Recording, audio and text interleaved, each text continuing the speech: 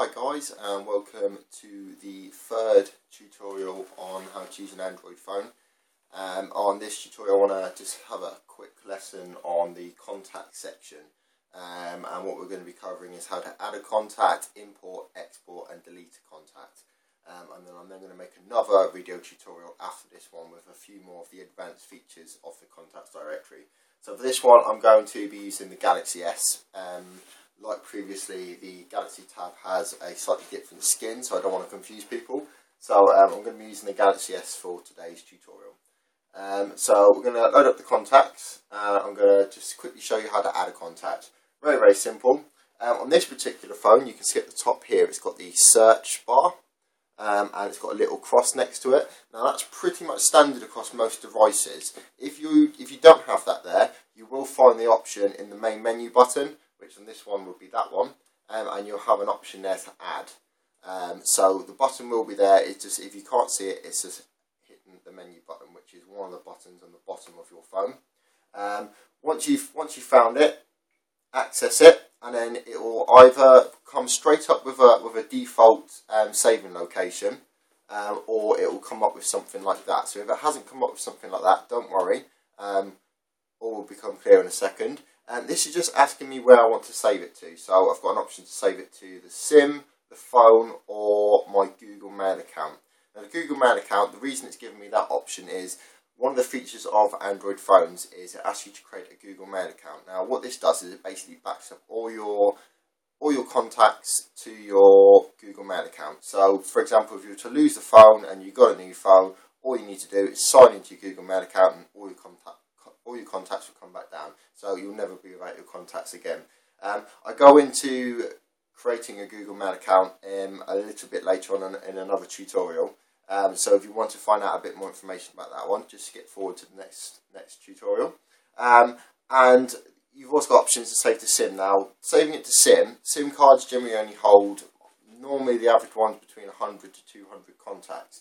So if you've got any more contacts than that, you're going to be wanting to save it to phone, or your SIM card will come and get full rather quickly. It makes no real difference, to be honest, if you save it to phone or SIM. It's just purely to have that information to hand. If you lose your SIM card, it's quite handy to have it on the phone.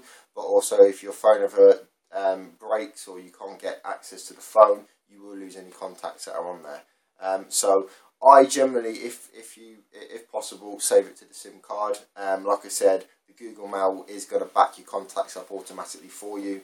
But again, I'll cover that a little bit later on. So for this particular one, we're just going to do it to the SIM card. And then once you've selected where you want to save it, now this is where, if you didn't have the options of where you want to save it, this is where what you should be seeing right now. So on this one, it's quite simple. You've simply got your name and phone number, and then once you've added that sort of information, just hit the save button. Now on a few other phones, it may have a few other options, so like maybe like a work telephone number, a home telephone number, an email address. That kind of information may also come up there. So just fill it out how you want to and hit the save button. Once you've done that, I've already just added one called Hello YouTube. Which is that one there. Once you've done that, it displays it in the contacts directory. Now, if I've popped something wrong and wanted to edit it, select the contact that you want to edit, and then again hit the menu key, and then you have the option at the bottom to edit, which basically brings up the menu that we were just on before, so you can edit those details. If you wanted to delete the contact, it's in exactly the same way. So you can go to the menu key and you've got the delete option. So you'd select that one and it asks you just to confirm, and that will remove the contact for you. So I'm just going to select OK, and now that's gone. Now on some phones as well, you can also do it by, let's find a contact I don't particularly need anymore. Pressing and holding on the contact, you've also got the option to delete. So you just press one finger, hold the contact, the phone will buzz, and it gives you those extra options there if you don't want to go into it the other way. Now that leads me quite nicely on to finding contacts. You've got two options on the Android software.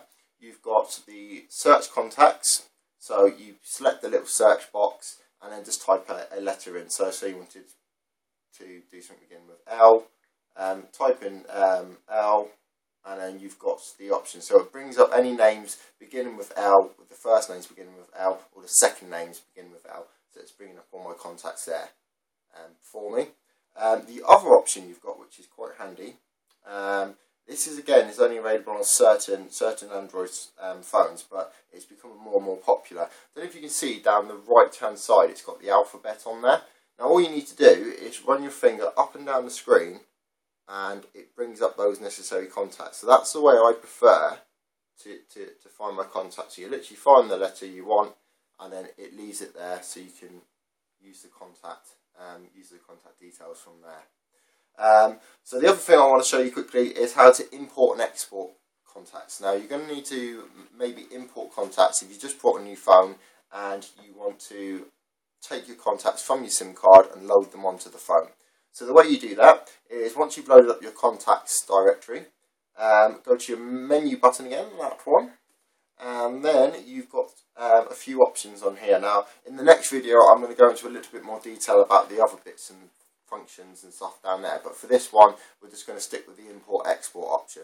So if I hit import, it then brings up an option like this: import from SIM card, export to SIM card, and send name card via.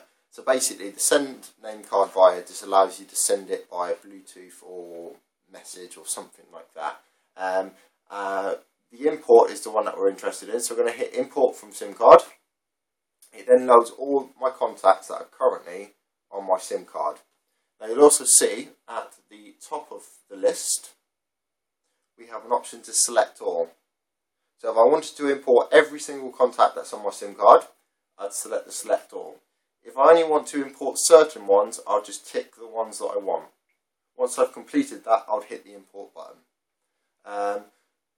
It's pretty much exactly the same with exporting. So for example, if you've just upgraded your phone and you've gone for another Android phone or whatever you've gone for, and you want to get your contacts from the phone to your SIM card to then put your SIM card in the new phone, what you do is again press the menu button, go into import export, and it's exactly the same. Export to SIM card, and then you then select the contacts that are on the phone and save it to the SIM card. I currently only have one contact that's available to go into the SIM card, so I'd select that one and then hit export. Then that then transfers all your contacts from your phone directly to your SIM card. Then you can take that SIM card out of the phone and pop it into your new phone.